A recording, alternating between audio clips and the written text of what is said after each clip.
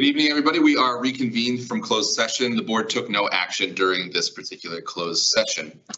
At this time, those of you who are willing and able, please rise and join me in the Pledge of Allegiance.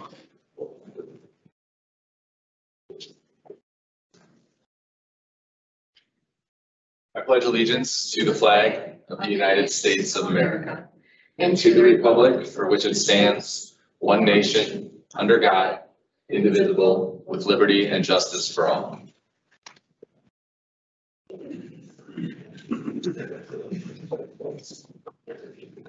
At this time, I would hear a motion to adopt tonight's agenda. All those in favor, please say aye. Aye. Opposed? Our agenda is adopted. We'll now move on to our regular recognitions segment. And for that, I will turn it over, as always, to Superintendent Johnson. Good evening, Chair Nordine, board members, and executive team members and guests. This evening, we have a couple recognitions. First of all, with Lakeshore, silver level recognition from the RTI Center. This evening, I'd like to recognize Lakeshore for recently receiving state level recognition from our Wisconsin RTI Center for strong systemic implementation in reading, math, and behavior, all three. Lakeshore was one of two schools in our district to be recognized at silver level, and all three we will recognize that other school probably next month. This evening, after we finish the recognitions to accept our certificate, is our new principal, Jennifer Kish, as well as staff members Avi Sevland and Betty Chang Moa. So congratulations to Lakeshore. Secondly, I'd like to recognize our EC4T programming. Family engagement is a cornerstone of our ECASD early learning program. During the 2021-22 school year, families in early learning were offered over 90 hours of engagement opportunities. These opportunities occurred in a variety of locations and times to best meet the needs of families, but were primarily held in the evenings and on Saturdays. Families could attend various workshops, monthly play groups, smart gym activities, book studies, date with dad, nutrition, gardening, literacy events, and much more. In fact, there were 62 events scheduled, with 34 of them being in person and 28 being virtual. An estimated 1,200 participants took advantage of the events. The end of year carnival was in person for the first time since the pandemic had started, and families responded as over 875 people attended and well over 60 early learning staff members put it on. Family engagement was quite impressive. Finally, I do have an announcement. The Wisconsin Public Education Network will hold its 8th annual summer summit right here in Eau Claire this week. It will be at North High Thursday from 8 a.m. to 5 p.m. at North High, hosted by our district, and we have been a longtime network partner. This annual event brings parents, educators, staff, administrators, board members, and community members from all over the state together to connect and tackle some of the most pressing issues facing our students in their public schools. The theme of this year's Summer Summit is Public Schools Unite Us. This is a topic that allows us to dig deeply into everything from civics education to civic engagement and discuss how Wisconsin can work together to support strong public schools that meet the needs of all 800,000 children that are served statewide. This year's summit will highlight the beginning of a video project about our district's alumni who remained or returned to start businesses, work, play, and contribute to the Eau Claire community in immeasurable ways. This demonstrates that public schools are the heart of our communities. We'd like to thank so many for this opportunity to host, but especially Christian Phelps and Chris Hammock Boyle, both instrumental in the public ed network and with such close ties to the district. So at this time, I'd like to meet with our Lakeshore staff, and we'll get a picture of you up front if you're okay with that.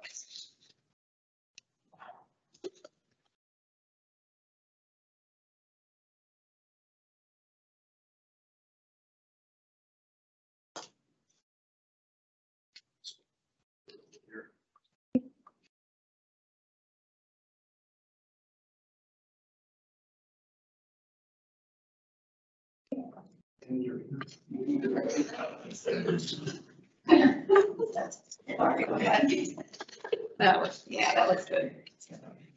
I'll hunch down. All right, 1, 2, 3. Perfect. Thank you. Thank you. Thanks for coming. Thank you. Thanks.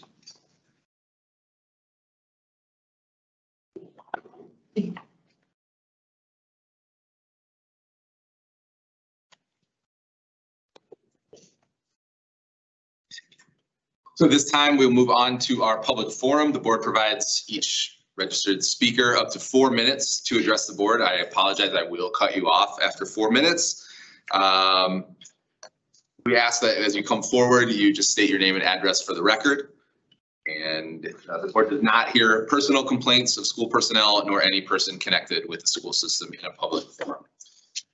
So our first speaker tonight is Kim Hagan.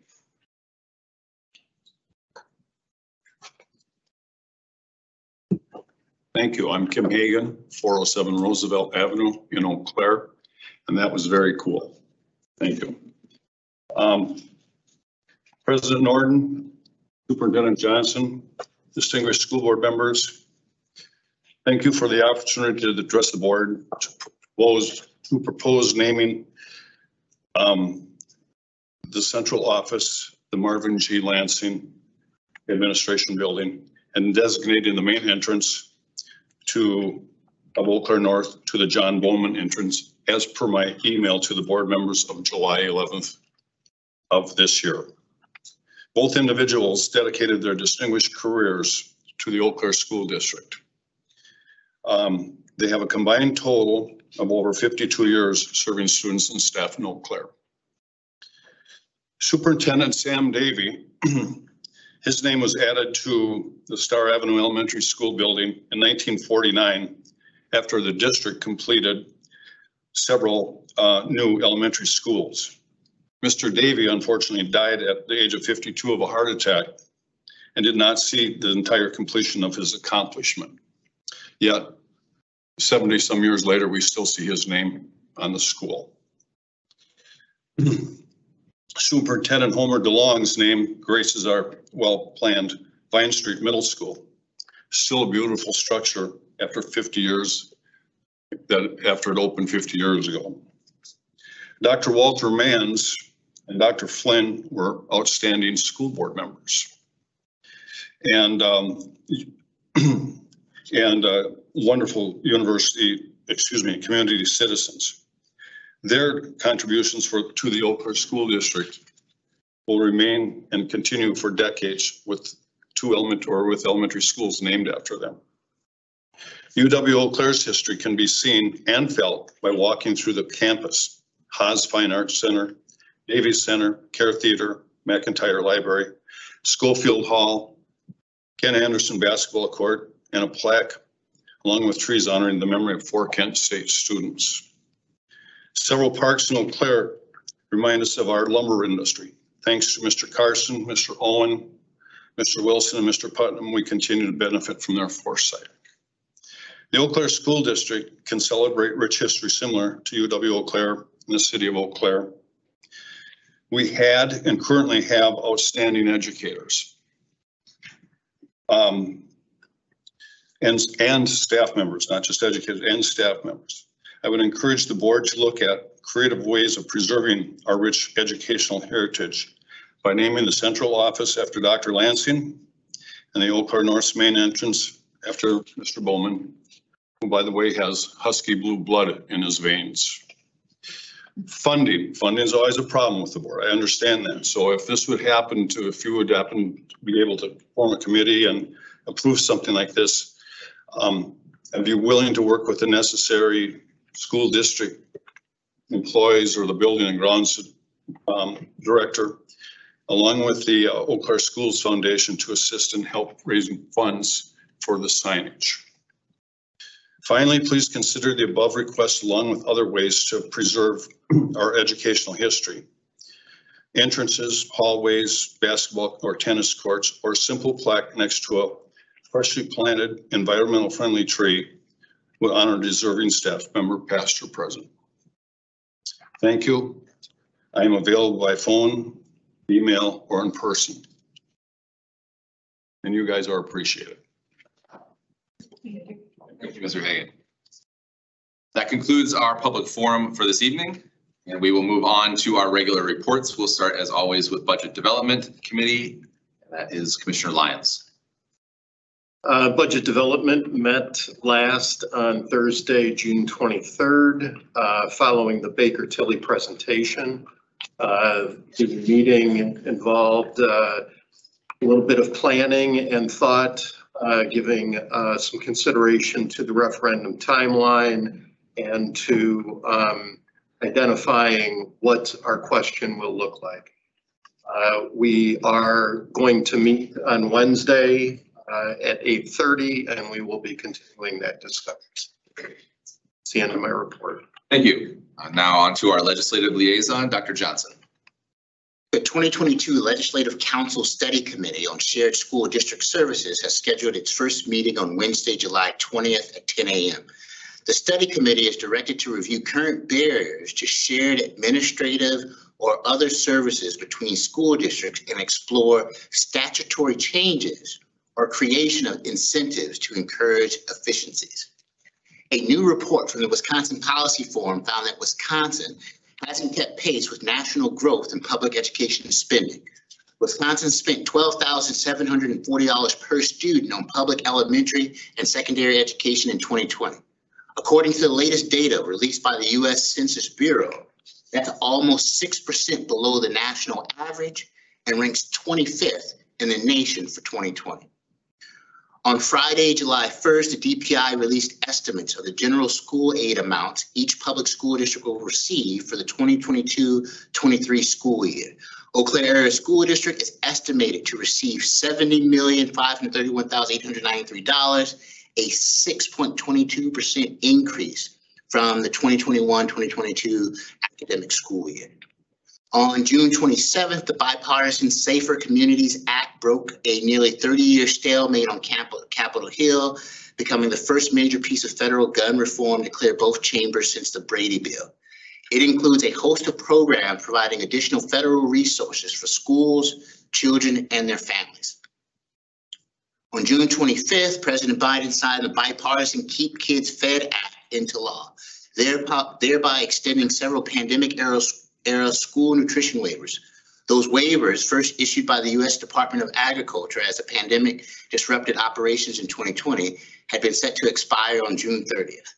Those 2020 waivers provided school food programs with more flexible nutrition requirements to help them combat supply shortages, offered options such as grab-and-go meals, and provided school meal programs with higher than normal reimbursement rates for meals.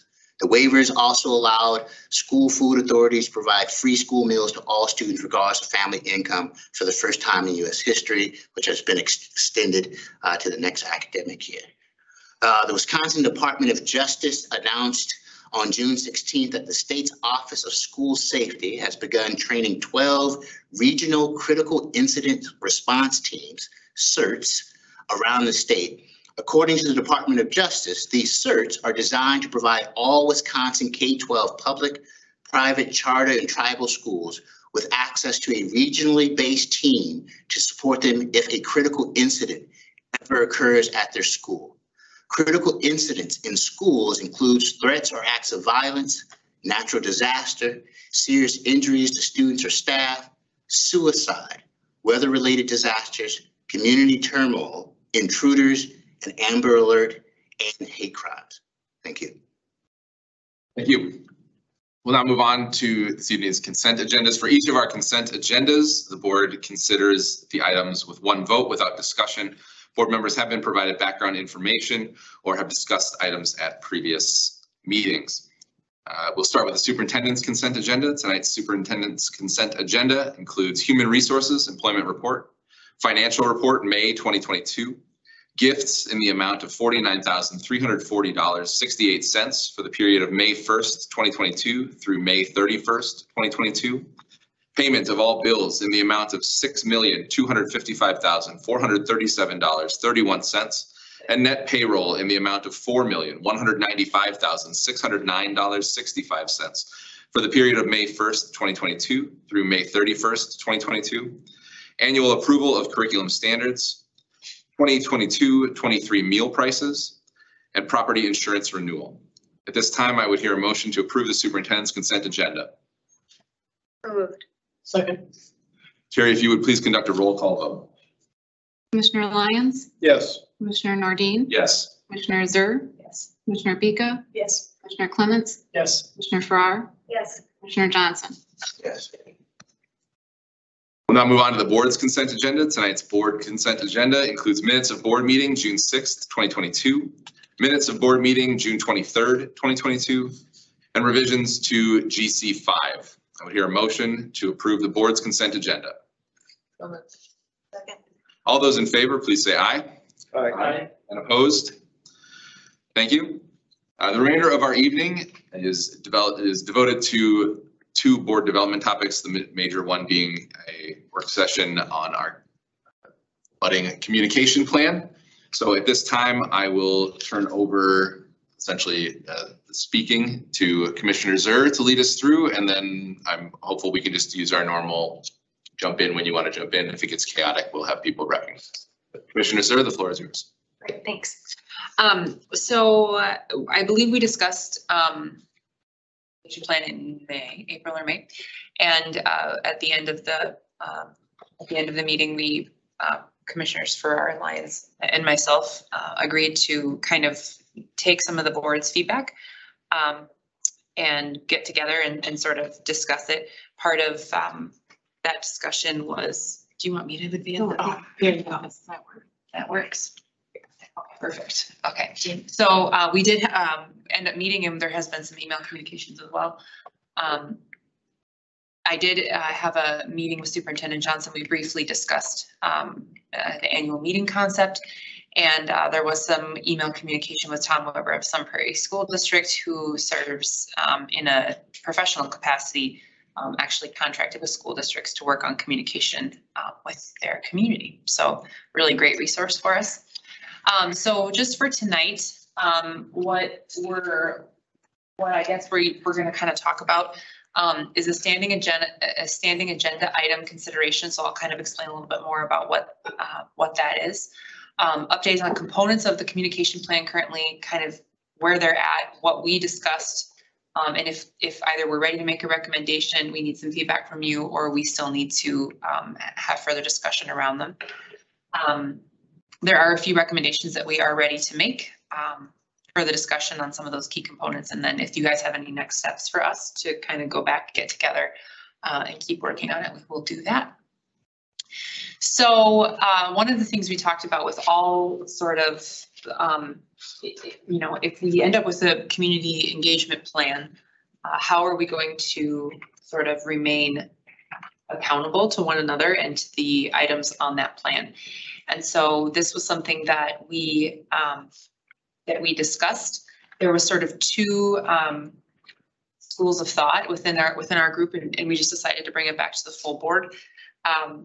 What we could do is have, similar to the legislative update, have a standing agenda item we're proposing monthly for this, where we would very briefly, without a lot of description, say, I attended blank event at this school, and that's it. And we could go around and do that. So it'd be a verbal update on any activities specifically articulated in the communication plan. We could verbally update the board on those activities. It would not be a place to provide any detail or minutes or anything like that. It would just simply be the activity happened and by who. The second sort of option with this was that it could be sort of written on a consent, as a consent item.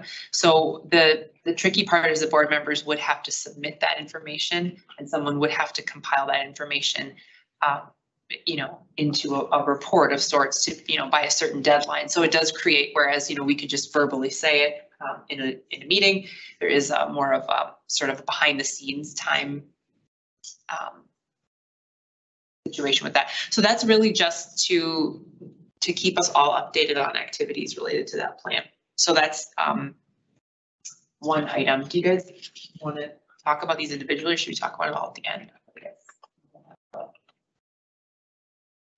Personally, like to get the larger picture. The larger picture of it first. Because I think just thinking about these things in concert might help to inform them. Great. So school ambassadors, the text currently written, you guys can, view that if you'd like to. As part of the component, but this was something that we really felt was a good idea. Obviously, there are still some questions that we have, but overall, we felt that we would update we were ready to recommend the update from visiting that each person applying to a school would visit from, once to twice per year. And add some text around having a goal of connecting with the whole school community. So it wouldn't necessarily just be a visit, with the principal, for example. We would want the board member to attend a larger event at the school. And to answer some of the concerns about the board members feeling that they, shouldn't like attend a certain event, graduation or whatever it might be, that they are invited to because they're not assigned to that school, to add some text in there. I'm still encouraging board members to participate however they have whatever their capacity is. And again, the accountability would be reported in that agenda item. This was the city county committees or committee, or however we would word that, liaison, I guess maybe would be appropriate. This was something we discussed at length as well. Currently, it's recommended in the plan to be assigned to a board member yearly, and that person would meet with city, county government entities on demand. Basically, if there was a request for a meeting for a specific purpose, that would take place. We did check with Sun Prairie on this. They do network with their city. There's a person on their board assigned to be a city liaison. They do not network with their county currently, and they don't for any purpose. So we felt again that this was probably ready to go since it's on demand. There is no text for the communication plan related to this, and the reason why is because there's no text in any of the other communication plans that I read as drafts. This was just something that was listed as on demand. And I think the only concern that we really had, I think Commissioner Lyons discussed a bit in our meeting, that in that text we would draft for the communication plan, that we would have to probably make some specific mention of operational interference and what would be the kind of the goal or the purpose of those meetings and how we could keep it, the spirit of that within our coherent governance, our governing culture policies. Again, accountability would be through that agenda item. So if I could, so we're operationalizing on demand as actually issues concerning to the school board or the district. Is that how on demand is operationalized, or what does I get? Yeah. So like The comment that came from Sun Prairie was that the board member was serving on the city planning commission. And I thought if I was sitting on the city planning commission, representing the board in the district, that I potentially could be in a position to make decisions on behalf of the board and the district, or be able to give feedback. And that's where it started to kind of get a little foggy in my mind what my role would be if I'm serving on the planning commission. Right? Yeah, that would be outside of the scope of actually governing culture, but Yes. people, yeah. So I don't know if this helps or not, but historically we've always had it's goes by the name shared services, which people might talk about. So this is shared services. Since I've been on the board, the person assigned to that has never done anything. There has never been any district, city, county interaction as far as I know. I probably think maybe the easiest way to take care of this is probably to list it under GC5 board committees. Yeah, be under the liaisons, In the section on liaison, and just say shared services. And if I can't speak to what on demand has been in the past because it was the person never did anything who had this committee assignment. Not to say it can't happen in the future, I just don't have any examples to give you. So I did, believe it or not, my first year, I was assigned to Shared Oh, Services okay. Committee, and I did attempt to find out when they had most recently met, and I did ask Maida for minutes and of the most recent meetings, and she was unable to find them. So I did do something, but it was very, I mean, in the sense that I was curious, because I did feel that it was, you know, a potential thing that we should, you know, keep our eyes on anyway. But I did nothing when I served. Oh, you were. I will say that absolutely nothing. I guess with my thing, shared services, I'm trying to think when I was preparing for tonight, I really tried to think about each of these components within the coherent governance framework to try to plug as many of them into what already exists than trying to have something outside or something new. Or that's why I just said that perhaps the easiest way to take care of this one is just put shared services into GC5 in the liaison component. I think Dr. Johnson is correct, though, that we would have to, like, if we put a liaison in there, and I think Commissioner Lyons, you sort of spoke to it too, like, it becomes a real, could be a real tricky situation because you can't represent the full board. I mean, it would be one thing to say, yeah, if there are city council members or even the city, Stephanie Hirsch, like, recently got in touch with me and said, you know, like, hey, maybe we should get together and talk about something. And I think that's useful, but I think it will take a level of discipline in that role to feel out the obligation and not to anyway. Because at best, actually, the example that you gave, at best, given the governance culture that we adopted, you're really ex officio there. All you can actually do is listen and come back and report. Right. So like you have, that's really all, given that. So it's kind of one of your presence there is just to listen and report, which would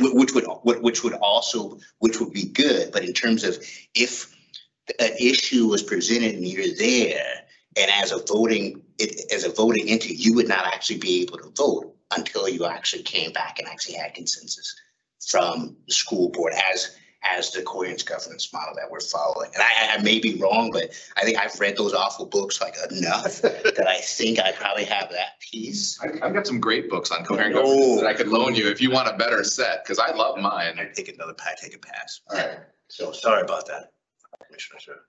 No, that's okay. Yeah, happy to discuss them as we go. So this was something that kind of came up out of the blue in our discussion. So we were talking about the kind of what is in there currently as a newsletter. It's currently in the communication plan as a newsletter and social media, sort of the board basically doing more generic community outreach. And Commissioner Farrar and we got on a discussion about I'm going to say it wrong, Shorewood School District. What's on there? That they have a newspaper column, and that is part of kind of their community engagement plan, and that they have a recurring column in their newspaper, and that is something that they do. So this was something that there was a lot of interest in our little working group about perhaps exploring this plan. And really I felt that there was a lot of questions for the board, and we just decided that instead of us talking about it as a small group, it was something that you guys probably needed to consider. So yeah, I was probably the one with the most questions or hesitation about just, again, that whole speaking for the board and how we would and Commissioner Lyons had, good suggestions on bylines if we really do want to go this way. I think it opens up a lot of questions for me personally, but it would be great to hear from the board as a whole to see what you would want us to do with that idea. Key communicator group. So this is really the meat of what we talked about. This is just a reminder of what it is, but this is really the meat of what we talked about with Sun Prairie on, because there was a lot of questions in our small working group about how the key communicator group is formed. who sits on that, how they are organized. And I mean, this really is the item that I have felt from the coherent governance text and from some of the articles published in, Aspen Group's website and other, things that they've put out. This is really the cornerstone of their community outreach recommendations for coherent governance boards. And so, and this was, as suspected, the cornerstone of what Sun Prairie is doing as well. So what we really decided is that we wanted to hear from a school district that was using this and to answer a lot of the questions. So the group is basically, the key communicator group was formed in Sun Prairie by the board, and they basically identified key community players in the lives of children. And that's one thing that came through. I don't know if you guys managed to read the email from Sun Prairie, but really, they stay focused on kids. That's, that's where they're at all the time. And so I think that that's who makes up their group. And it was inspiring to hear Tom talk about it. This seemed like something that was really high priority for us as a working group, both to figure it out and to lift it off the ground. And so really felt like perhaps if we wanted to move forward with Key Communicator Group, perhaps what we could do is just try out forming a list. Who would those people be for us? Who would those people be for our community? The one thing that came out of the email from Sun Prairie very specifically was this is work of the board. This is not work of the administration. The administration isn't even there. It is definitely the board's work to inform results monitoring and to inform, the direction of the district. And I think of it, one of the things that Mike and I chatted about was strategic planning and how really our coherent governance policies are our strategic plan if done, well and correctly. But part of that strategic planning process for the board and for the district, but for the board as well, is community involvement. And so this is really kind of how you keep your finger on the pulse of the community as we're monitoring the progress of our district towards our community's goals. So we really felt that perhaps the best next thing was to just try out a list, and all of us could sort of bring, you could bring as many as you want. I think we would aim for 5 to 7 apiece and see, obviously there's going to be overlap. We're probably all going to come to this with the same folks in mind. But one of the things Tom talked about, and one of my questions specifically for him was how do you engage underengaged populations in this type of work? And I think we're sharing in that endeavor, and we're sharing in that work. So I think if this is something we move forward with, we keep kids and also groups of individuals in our community who perhaps are really involved in the lives of children, but who don't engage with us or are not as engaged with the work of the school district. How can we bring them in and empower them to be part of our conversation? I think our working group probably needs to come back and figure out what those meetings would look like. What would a draft agenda be? How frequent would the meetings be? I think Sun Prairie, they're 3 to 4 times a year, so quarterly. And I'm not sure if they're meeting during the summer. But that's really, of everything in the communication plan, it's the one thing that I felt from very early on was really, I think, a really great fit for us as a district. Did they mention, I hate to continue, no, actually I don't, that's just because this is who I am, but could you speak to just a little bit about like that, the key community players? Because I guess the challenge that potentially the makeup of the board probably would run into, and I think Commissioner Zuri, you kind of said it yourself, that in identifying 5 to 7 people, that some of us would identify the same 5 to 7. And I think in the spirit of actually this particular group, it would be idea that the representation would be not only those underserved or those who minimally or atypically participate and engage in this, but also those individuals who do engage, but actually engage in this process with thought and interests that are probably different than a majority of those on the board. And, you know, and for me, did they speak to you of how do you, it's not satisfied, but when we talk about a true representation of actually those individuals who are, you know, individuals in the community that play the lives of children, players in the lives of children can be different things, but that it's really that you have some of that, I guess, stark contrast, right, represented, but also the stark contrast that also allows for some forward movement of something going forward versus, you know, there's a group that's going to be against whatever actually the school district does. There's a group that has a different perspective on it. And so did they talk about how they ensured that mix, or was it just kind of everybody seems to be on the same page in this particular group? Did they talk about that at all? They do not. That was, you know, and that can be a question that I go back to Tom with. It was really pragmatic. I think our question is not so much, you know, what are the spirit? He did say that, you know, really this group has been bogged down with COVID conversations for the last couple of years. So it was hard for him to even like go back and find agendas from before. But he, you know, gave me some examples, Boys and Girls Club, YMCA, boy, you know, girl Cub Scouts.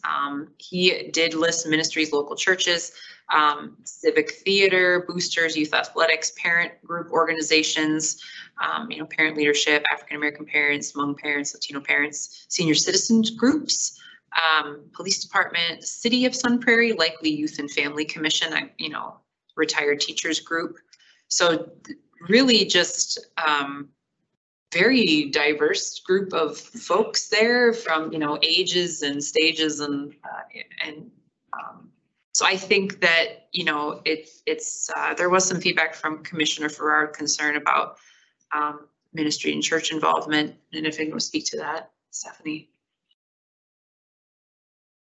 Not really, but I mean, I do feel some concern about that because there are lots of religious affiliations in our community, and if we start to include a particular religious affiliation, then it seems like we have to include all the religious affiliations, and then the whole thing becomes an interfaith thing, and that's not what this is. So it's representation from organizations that serve children. So that's so community organization, representation from community organizations that serve children, and then likelihood of also those underrepresented, low participatory groups within our community as well. And those would be the potential targets. So okay, that makes sense now.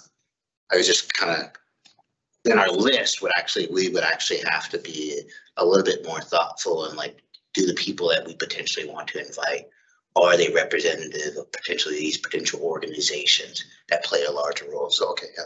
Or you can just nominate organizations and say, you know, invite them, like this is the point Somebody of, from your organization. you know, so you might say Hmong PTA, for example, right? They certainly are represented, and let them send whoever is available or wants to be a part of it in that way.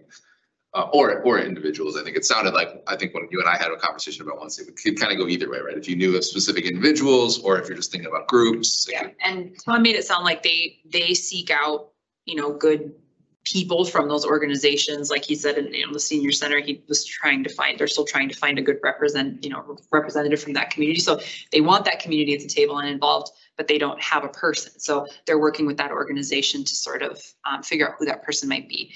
So, you know, I think that for now, what we're kind of recommending is if we could, you know, I don't know if we want to put a deadline on it, and you guys can propose that. It doesn't matter to me specifically, but, and I think that 5 to 7 is conservative in what we could probably all come up with.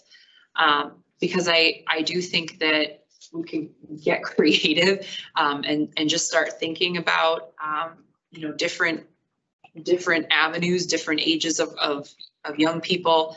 And where are those, you know, where are those connections that our families are making and our students are making in the community? And can we get a really exhaustive list of those organizations together? And then, you know, narrow it down, winnow it down as a, you know, we can do that in the working group and kind of come back and see where we're at with it. But I think that's probably the best starting place for us as we're sort of working on some of the behind the scenes logistics of meetings themselves. And this is a natural, just to say this is a natural, and you guys probably heard me say this before, this is exactly what we did for the results policy feedback group. These were the folks that were at the table for those conversations and the meetings that were led for the results policy feedback. So it wasn't quite 35 people, or 30 people or 25, but it was a significant number of folks. Commissioners, since this is, I think, the last of the you know, kind of proposed to go forward at this point, potentially. One concern I have about all of the communication plan items is just workload for individual board members. I mean, you know, we're certainly not getting paid very much to be in this position. Many of us have careers or jobs or families or, so one thing that I think about when I think about this communication is what are we, as we go forward with these bits and pieces, how much are we adding to our own work? And I agree that certainly like some of that is expected, right? When you run for this office, you know, you're going to spend some time in schools when they invite you, you know, you're going to attend these events. But I guess just for this one specifically, what is the board member commitment, or is it all the board? Like, are we then scheduling sort of three special meetings a year for all of us, or whoever, you know, is it like kind of like our policy work, like we've added meetings for the policy workshop and it's optional. We'd love for you to attend. Like, so what is the board member commitment on this particular item? On Sun Prairie's communication plan, I mean, they articulate it very clearly, and it is articulated in the coherent governance text that these types of engagement events should be for the whole board, because they don't want to create, you know, now we have an you know, quorum issues that came up in early edits of the communication plan. I think it got knocked down to, you know, 3 board members max would be sort of assigned to the key communicator group, or it also could be a rotating group of whoever's available. It wouldn't necessarily have to be any of us assigned to it. I just think that, and the agendas, according to everything I read, are set by the whole board in open board meetings. So those are set by the whole group. And those meetings are then, you know, held at the behest of the whole board with the agenda in place, sort of thing. You know, so it really could rotate, and it wouldn't have to necessarily be on the shoulders of 2 or 3 people or one person. It could be on the shoulders of, you know, a rotating group of them. That said, you know, I don't know how the board feels about it. And, you know, I don't know that we would necessarily need to commit ourselves to 3 to 4 times a year to start. You know, maybe we just start with twice a year and see, or 1 time and see how that feels. And then, you know, try to keep open channels. I think if one thing we learned during the pandemic, a lot can be done through email. And if it opens channels up between community partners and the school board, that's could be a goal as well. So perhaps, you know, 2 meetings is enough. I don't know.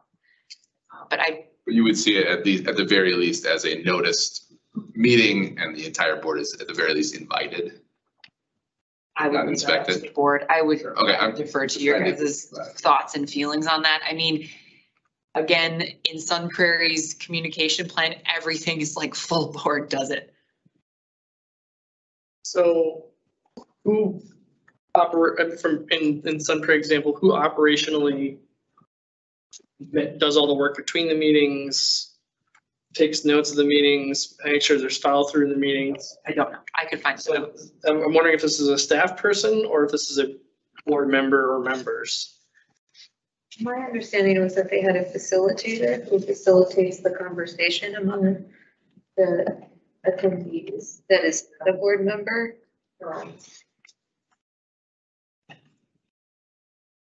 So potentially that same individual would do some of that. Do you remember if they were within district or outside consultant? I don't recall. That would suggest a cost potential too. It might not be very, if you're doing 2 meetings a year for 2 hours, maybe it certainly isn't going to be monumental, but it is something that we should consider. And I will say that Mr. Weber did offer to, to talk to us at any point if we, just to have a meeting with any or number of us as we move forward. I mean, he said in his communication that there is very much a work in progress for them as well. But this seems to be something that it really does seem to be the nucleus of their plan, is this group. Did he talk about, and this will be my question probably for each component, but did he talk at all about what problem or problems, I guess you could say, or goals was this designed to address? And how effectively was it actually addressing the problems? So, and I can just read this, and that is in the Word document that was included in executive content. His email is in there. But actually, so he says here that the specific agenda is set a few weeks prior to the meeting.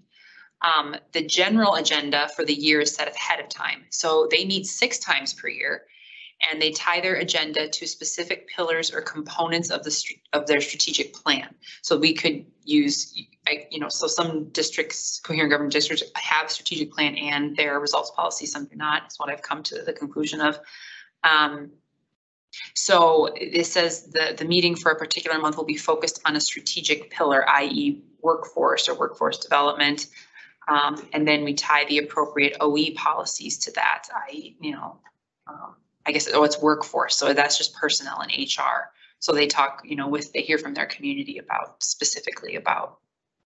Yeah, I mean, I guess what I'm wondering is to do that work, they must have felt that they needed this communicator group to do it most effectively. Like they must have identified some problem to be able to accomplish those goals. And it's a strategy.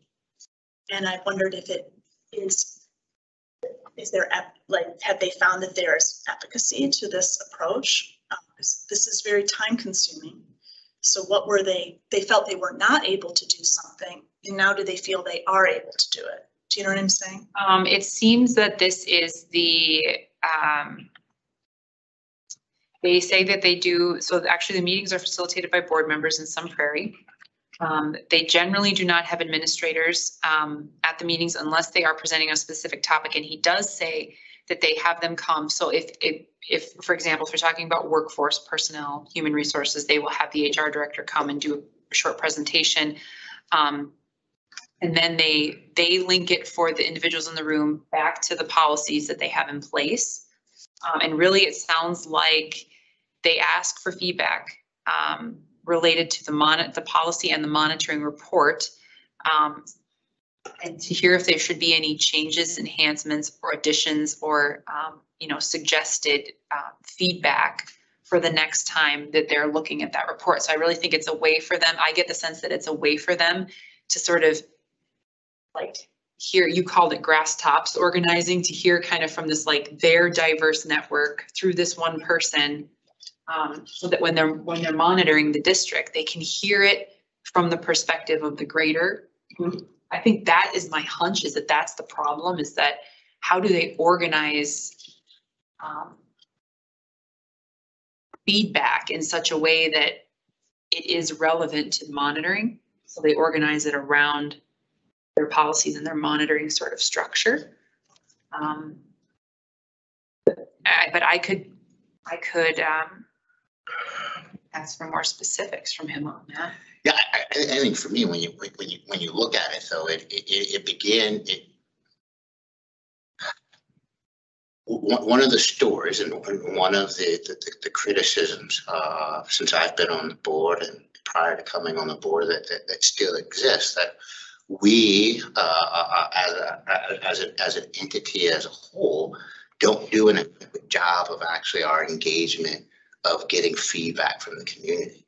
And you know, when you talk about like the collective of this group, you know, I get the efficiencies and the workload piece, but I think it also on the other side though, it's an intentional act that's demonstrated to the greater the community of the level of input that the school board's willing to actually receive in in addition to the other avenues that are the other usual channels of interacting with the community. And I guess for me overall, as we continue to have this conversation, is that it's the engagement piece where the criticism of you know, of our district where we still struggle. You know, I think whether or not the asking for surveys and how the information is reported, how the decisions are made, it's really that engagement piece. Have we exhausted all this? And you know, in one of those previous slides here, you know, I think it's the interesting thing about the editorial, because I would say that what was a presentation that we had by Baker Tilly is actually like the newspaper is the least, unless it's actually like 60 plus, and social media is everybody else. And so like, I'm not sure we abandon actually like the social media piece. I think it's probably like just this in addition to, but for me, I would see this as in addition to, especially if it's an eclectic group that draws from, you know. And the only other piece I wanted to add in this working group who's thinking about these key communicator groups, from that Baker Tilly presentation, one of the things that I really found was the idea that he gave about actually like those generational alumnus. Like if we could figure out a way like that potentially could be like a group. I don't know. Does that group already exist? Can we, you know, when's the last time they had the 50th of like North High School? Like, is there a working, like, is that a working group that's still like maybe like locally? I'm reminded one of my colleagues who's also an assistant baseball coach said that, you know, when Memorial made that run to have like that team come back to Memorial, some of those individuals from that team hadn't been back since they had graduated from like high school. And which, you know, and they thought that was actually real. So that idea, if that could be part of like this key communicator group of, you know, it's this idea that what can be maintained from the nostalgia of actually like the Eau Claire school district, but also accommodating multiple changes and diversity that exists like now. So those are my, I just really think that it's that engagement piece where, you know, as we've talked about this entire time, for me, is like I would admit we have to do, you know, a better job, because I'll tell you my level of engagement, I'm probably to the point where I don't need to be stopped in festival anymore or like Target. So that's not really kind of how I think engagement is actually supposed to go. But in this particular form and representation, I think I'm all good for that. Yeah, I think this is of all the ideas that are on that communication plan list, this is the one that I like the best, because it gets at that engagement. It gets at a wide variety of it. My question about, you know, the time spent, and I think it's good time spent, is that I want to know about this in the big picture, because there's a lot of good ideas here.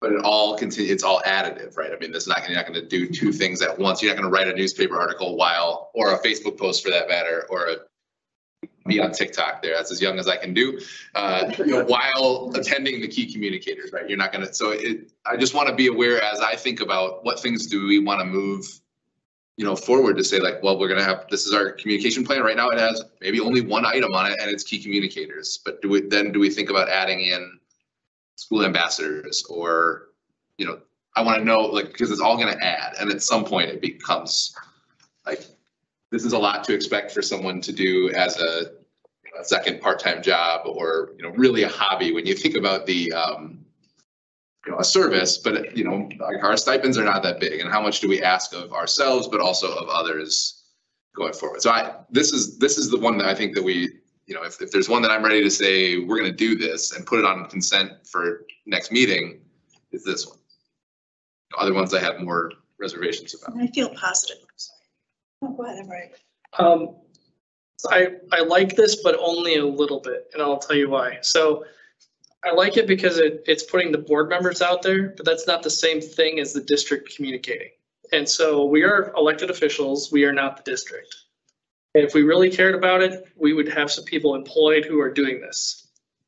There's no substitute for that. We are not employees of the district in that way.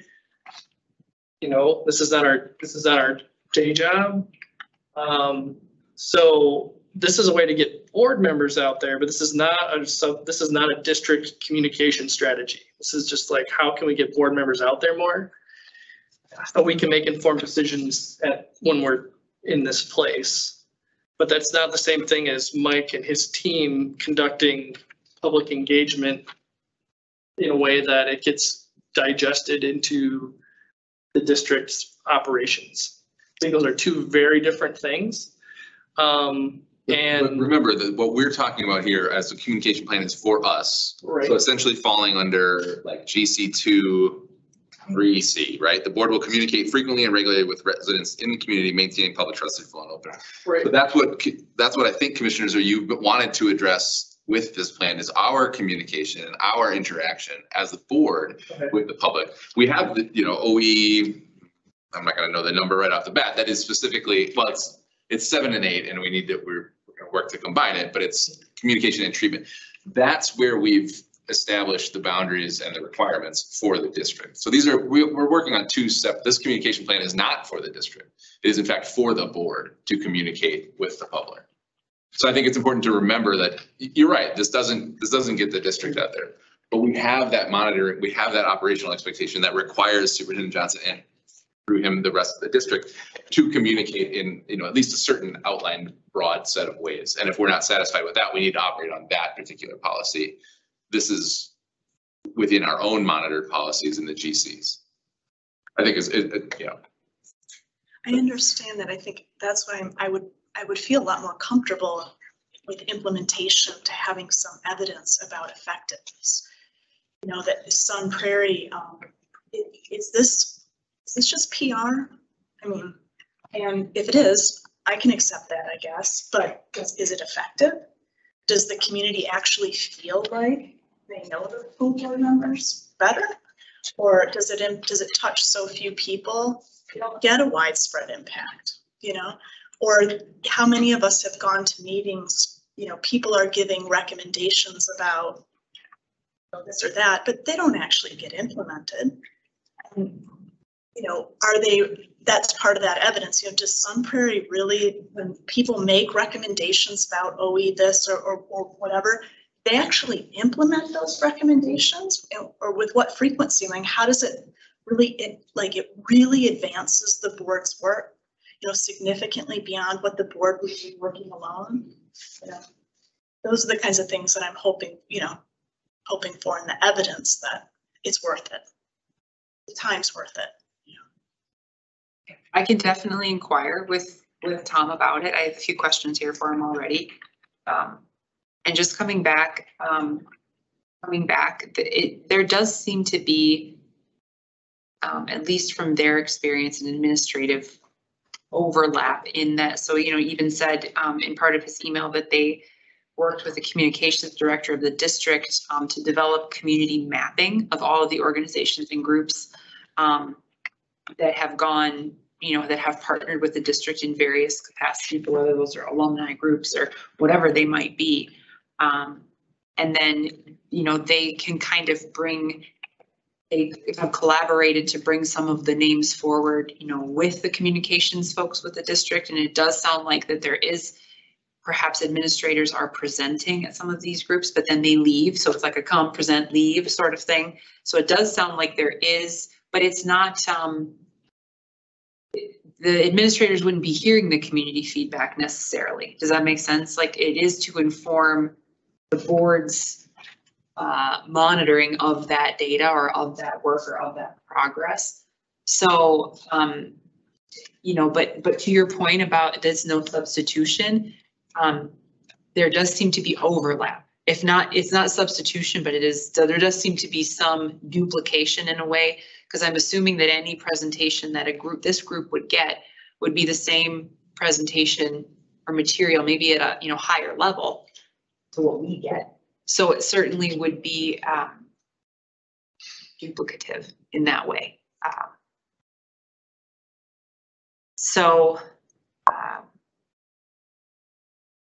Next steps, I would be happy to sort of share, and I mean, I'd be happy to summarize sort of what I'm going to ask if that would be beneficial. So just talking about the agenda and sort of the work of the meeting and in between the meetings.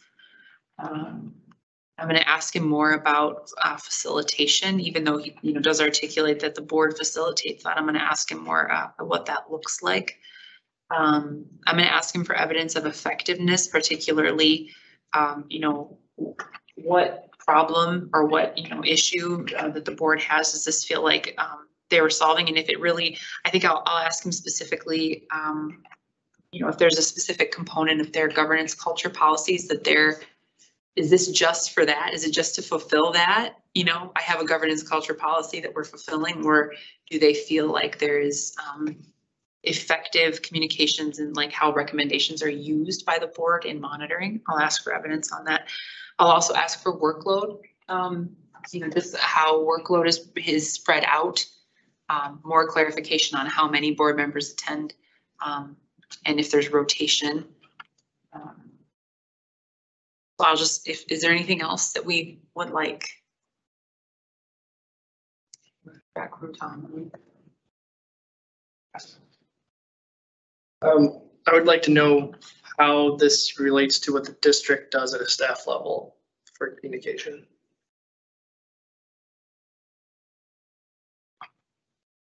So I think there's some confusion, myself included, about what we're talking about and the exact purpose of this, because to me, this is not district communication. It's board engagement. It's not district engagement. I think we need to be very clear about that. And our expected outcome should be the same, because the board getting involved in doing a group like this is not the same thing as improving the district's communications. Yeah. So that may be a byproduct down the road, but I could see that being confused, both in terms of the people who are involved, but also like what exactly are we doing here? Well, you know, I think that the promotion of, you know, I think to Commissioner Bika's point, you know, I think frankly, probably in this era, I think PR boards actually probably is probably a good thing, you know, in that particular regard. But you know, to Commissioner Clemens, I think your point for me, I would view actually like that communication role of like of a district like hierarchy. Like for me, I would like to see more communication directly actually of the district leaders with teachers and staff, and then with parents and families. Now how they extend that out to the rest of the community, that's later on. So for me, it's prioritized at a district level for me versus, you know, we are elected officials. And so as we've been told in a lot of open comments, you know, a lot of individuals have like, you know, opinions and perspective.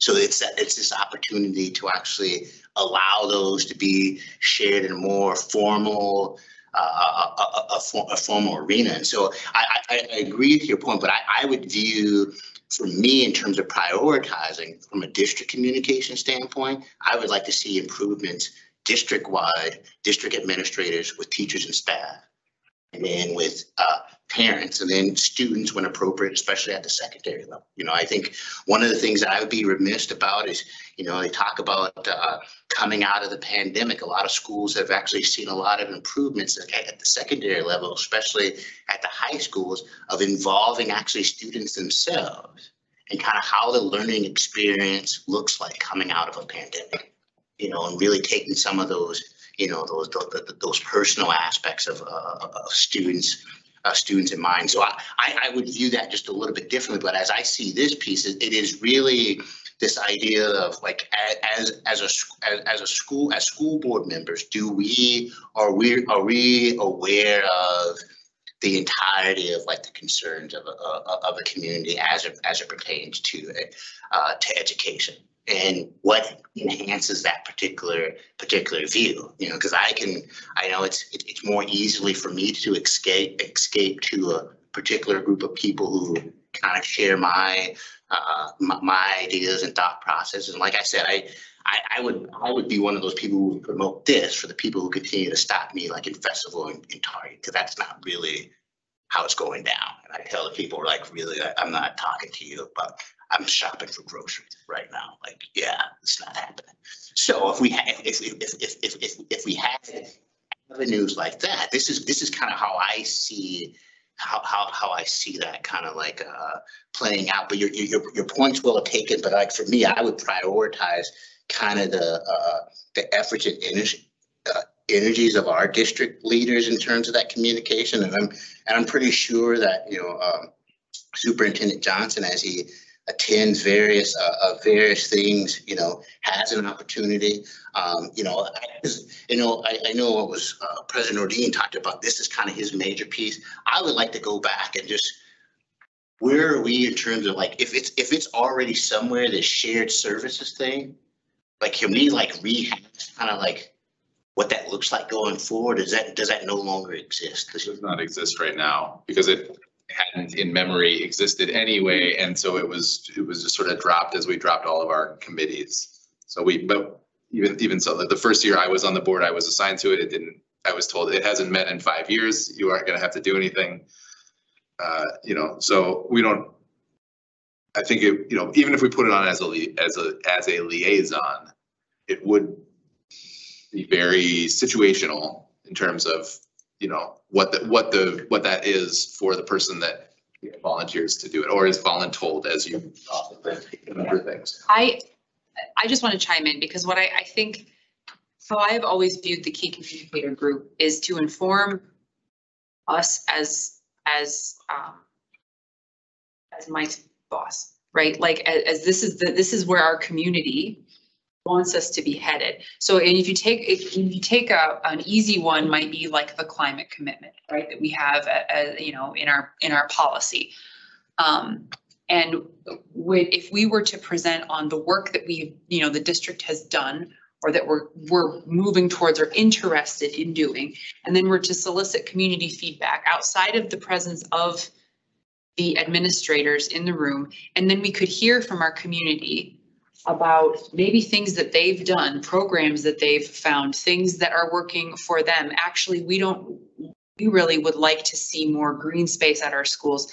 If there's like some consensus that comes out of that, and we can see either resources in the community or focus areas of, these are the things that really matter to us, then when we go back and we're trying to sort through the monitoring and wow, that was really great, because we're hearing that from our community too. We're hearing that, renewable energy on the rooftops of our high schools, that was huge. And, that was, a very powerful and positive thing from the perspective of our community, and, or, they would like more education brought home to the students, those types of things that as we're looking at those monitoring, we're looking for evidence of its success, being able to say, I'm curious about this. I'm curious about what we're doing related to this, because we're hearing, that from our community. And I feel like it funnels us as leader. It funnels us to be able to be not necessarily to say, do this, that, and this, that, and the other thing, but to know what the focus and what the concern and what the areas of interest are,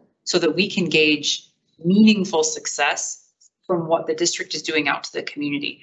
And, And rather than Mike telling us, well, this is what, this is what the community said, we're actually hearing it from the people who have, elected us as leaders of the district. And so I feel like it gives us a communal sense of what we value outside of our own individual opinions or our own individual interests. And it helps us in sort of funneling information from the community to Mike. So, I mean, no, it doesn't replace it, but I think that there's an avenue, for the superintendent, for us to say, this is really what we heard as a consensus, permeable surfaces or whatever it could be, that there's something that's coming out of those conversations that does seem to rise high on the list. I think that there is an efficiency there. It makes us better leaders. They know that they're being heard, and we can, effectively monitor in some of those policies with knowing that we have the backing of our community. And I feel like that is something that perhaps we don't have currently. We come into all those monitoring reports with our own personal sort of networks, which, from a workload perspective, it takes a lot of work to maintain those, right? Like we all have our own personal networks of people that we talk to in our roles, both, personally and professionally. But just because I have that knowledge, Josh doesn't have that knowledge and Stephanie doesn't have that knowledge. And so how can we build the capacity as a whole board to be more coherently representative of those voices? And that's what I feel like we're missing right now. It's disjointed, but you're right. Is it effective? Does it work? Does it actually, trickle in that way? I don't know, but that's what I see it potential being in a way. One of the things that I was very interested in is what's the agenda and who's around the table. And I didn't get a sense when I read Tom's email that Sun Prairie really had a very good idea of who that was. As you're describing it with the climate commitment, the 5 to 7 people that would be around the table might be very different than if you were going to do the equity commitment or facilities or student learning, and what those community groups might be around those topics. I want to just inject that Tom Weber himself specifically says we don't get into operational specifics. Yeah. Their communication group, and I think our communication group should be primarily focused around results for students. Yeah. So I mean, okay, there are some process things in OE2 and OE3 that require, like long-term planning, right? So maybe that's sort of a little crossover between we've got the equity plan, we've got the climate plan. Are we hitting those goals? That's a process and progress thing. But I get real twitchy when we start talking about anything where we're getting operational specifics, because that is specifically here are the boundaries. Now, I think they could weigh in on your policies aren't strong enough, and you need to change this. And I think that's one of the other things he says in his, point 1 for our role, right? Maybe it's translating expectations into policy. And maybe some of those do come down to a policy change in the operations. But digging into the operations should absolutely be put aside for this, because that is our commitment, is to not get into the policies, the operational specifics, but instead focus on results for kids. I very much agree with you, because that's where I was kind of going with this, with this Yeah, sorry to interrupt. Statement. No. But what Tom has is a group of, I think, about 12 to 15 very disjointed, and you have to, if you have a group that large, 5 to 7, that's not what Tom Weber had. He had much larger group. Well, that's 5 to 7. Each of us would bring 5 to 7 people. Different groups to, you would bring 5 to 7 names or contacts, and Markwell would, and I would. And so we would have anywhere between, 35 and up people, organizations total as a board that we could then siphon through.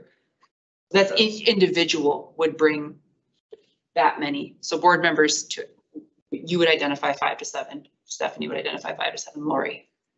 So he said they invite 50. Knowing that 35 would show up. And I'm assuming that if it's the climate commitment, a different 35 are going to show up than if it's perhaps personnel. I'm not sure, I find myself, I'm getting a little bit more confused as we go along here, like, so if this is kind of an advisory committee. An advisory group to the board. So you would want to have, I think, like established organizations. So there would always be a representative from the Boys and Girls Club, from the police department, whatever, you know, but it's not individuals. And it's not just groups, you know, like a parent group that just springs up. You know, it's organizations that have a long standing in the community. And they're going to advise the board about how do things look from the perspective of the YMCA? How are kids doing? Or from the Boys and Girls Club, how are kids doing these days? So like, it's not necessarily issue specific, because I have had experience on this school board when we take a specific issue out to the community. So examples would be discussion of the boundary change for North End Memorial. So really targeted, you know, it is open invitation, anybody can attend. So, you know, or another was work on the SRO policy. It was a really, you know, targeted, I'm not sure, were you at that one, Tim? I don't know if you that one or that predated you, or as another example of like, we're working on something specific. So you take it out to the community, open invitation, people know they're giving feedback on that policy. So I kind of think of it differently, like it would be more, this is more for us to hear about. What are the kids doing? How are kids doing? And what do we need to know to make sure that the Yes. district is doing that, Right. you know, like it. We found when we did R3 and R4, we weren't entirely certain what we needed to make sure that we could monitor it correctly. Getting that extra insight from the community about how, what should we be looking for? What do we need to ask that the district provides? What are the big issues for you at the Boys and Girls Club right now? But I wouldn't go in, this wouldn't be about any individuals. This would just be about established groups, but I'm not sure if I'm. That's how I feel about it. I've envisioned it.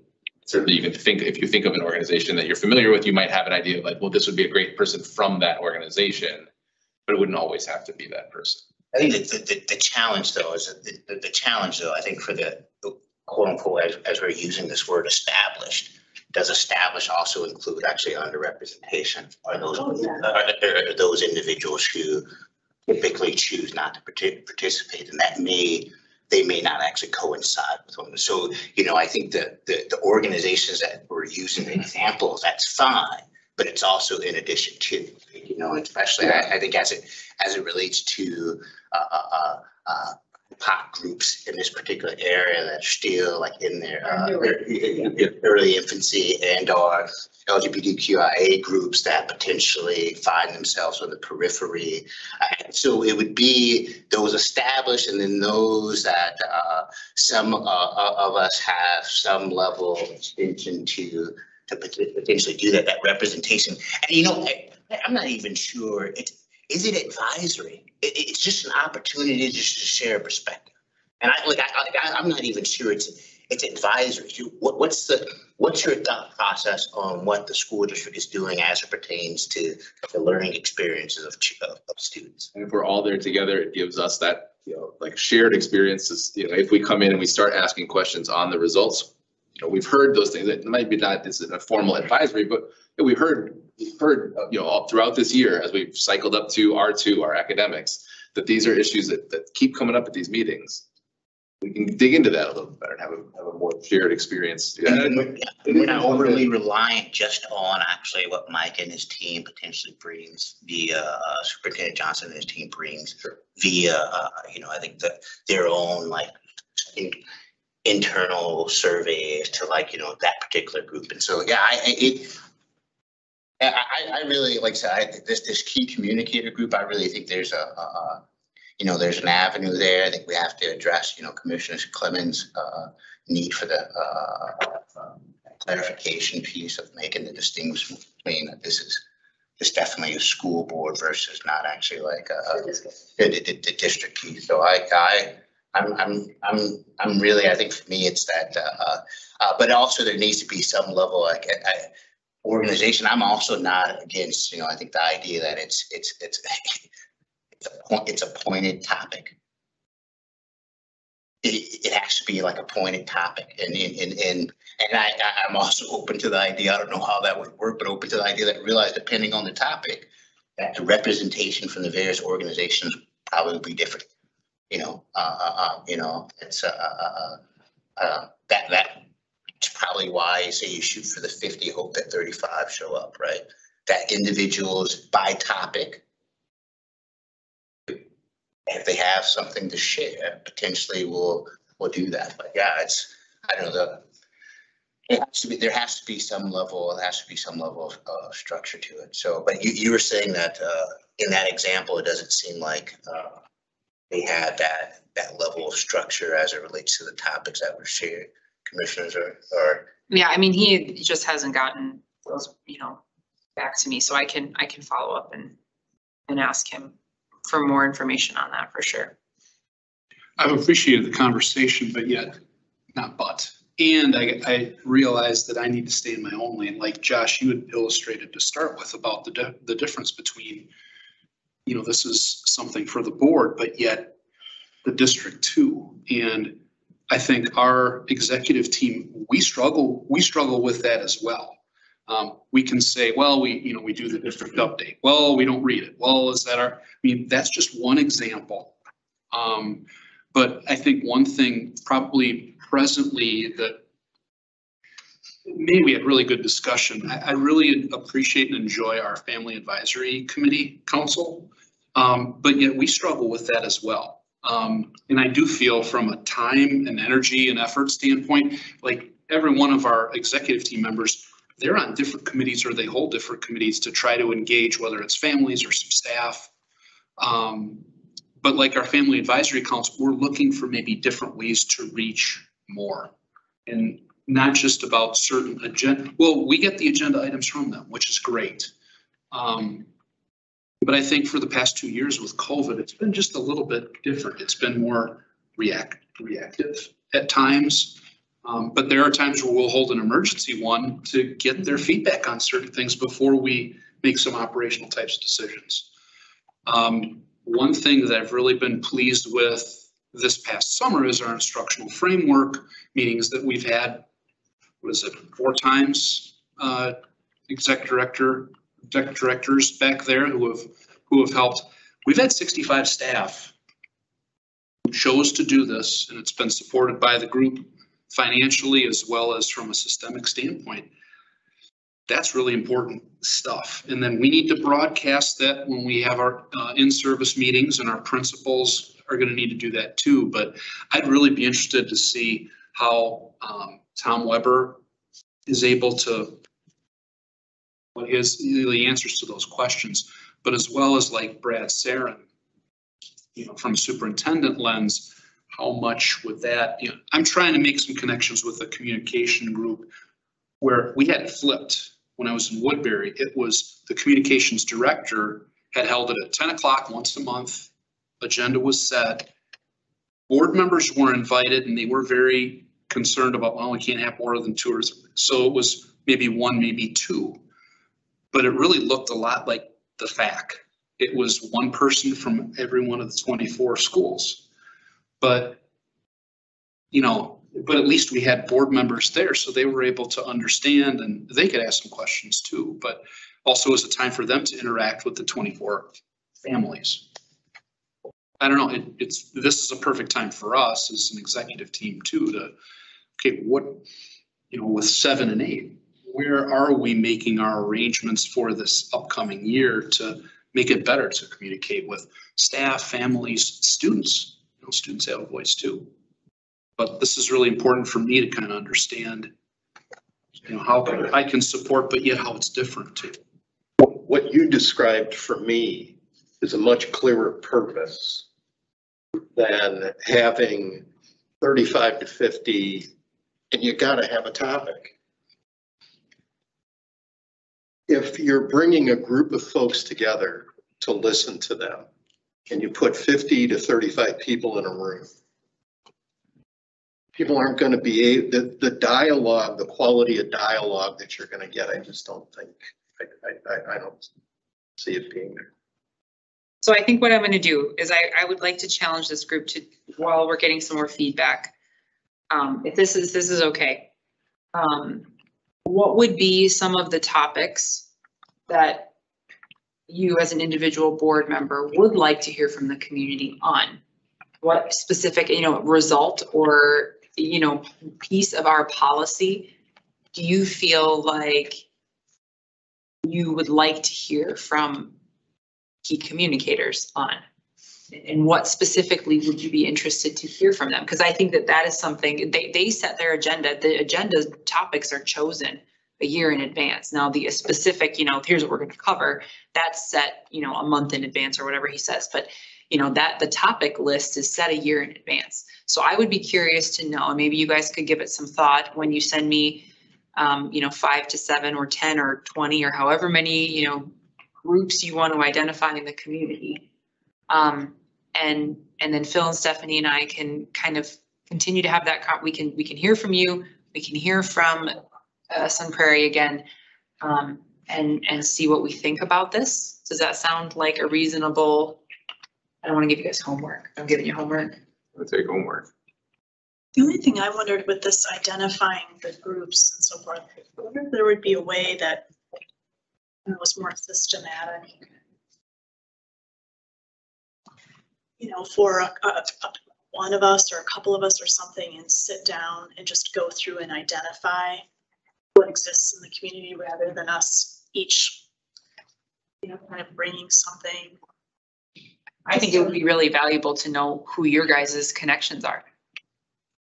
I think that all of us have a really diverse set of people that we know in the community. It's not that we can't make that contribution, but I think I would feel better as a starting place that I knew it was handled systematically by 1 or 2 people for depth and breadth and representation. And then if we see gaps, obviously, of course, so let's say this is an opening, but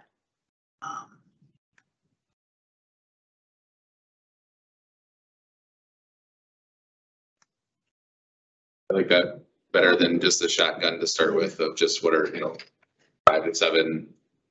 I think if we have a couple, like sit down and say like, this is our start list, then it can come back out to the full board and say, hey, what organizations did we miss on here? We tried to have that depth. We tried to have the breadth. We tried to ensure that we had representation from underrepresented groups via these mechanisms. And then, then when we can tap into that. District employees are going to be important for helping us to make a complete list. Sure. Well, I think those are, if you explore it, I think if you were to start at Eau Claire County Health and Human Services, actually it gives you a distinct list of those human services organizations. And then I think you potentially, related to the county, then extensions of potentially what's on the periphery. And then I think you move from there. And, I think, district staff probably in certain roles may be more advantageous in terms of potentially those organizations. And then, like I said, I think it is that personal touch of, who have you intentionally been around. The one thing that, as I read through all of this and just listen to the discussion, I think one of the pieces that I find that is going to be a challenge, I think, for some, if not for all of us, though, is that I think anybody who finds themselves in a forward-facing public role, and this has been criticism of, I think, administration at the university campus. I think criticism of actually administration within the mainstream, and then criticism amongst ourselves as school board members is actually if we're going to put ourselves out here, even doing the school ambassador role, where I struggle with, we have to really we have to strive to actually be authentic in this particular approach. Authenticity goes a long way in terms of really getting tangible and real feedback. I'm not sure you can, fake your way through actually kind of like listening, even though, I've tried actually, especially, but you can't. Yeah, you have to be there. But what are you actually going to do with this particular feedback? And that's really that piece. So you have this listening session, and the next board meeting, nothing that actually was discussed with this particular group is mentioned at all. Are you gonna time these meetings to be shortly before results monitoring? So that we can talk about the upcoming results policy. What should we be looking for? You can be prepared, and then you're able to talk about it right at that results monitoring meeting. Yeah, so if you're looking at 2, and then you can do some other things beyond that.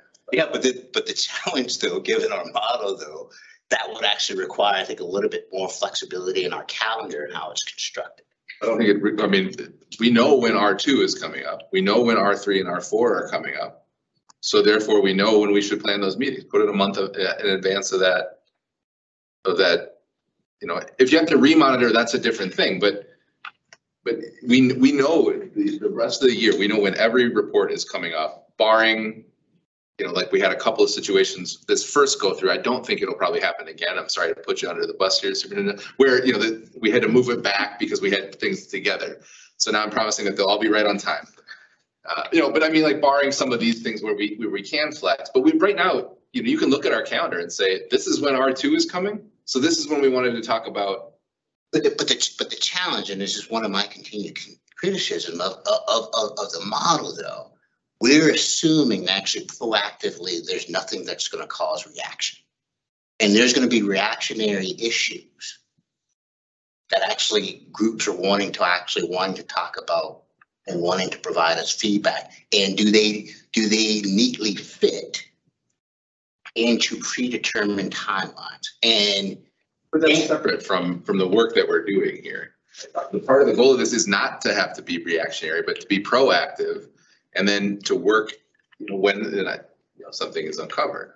I would like, if we could, just because we're running out of time, I would like some specific direction. I don't know if you guys want Stephanie and Phil and I to continue to work on this, the whole communication plan as a working group, or if there's other type of structure you would like this to go to now. Because we have the key communicator group, and we've got some ideas and follow-up.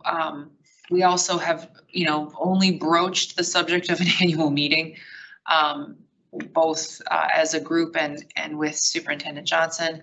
And then the family groups roundtable, which it sounds like is very similar in structure to what Superintendent Johnson just mentioned, where the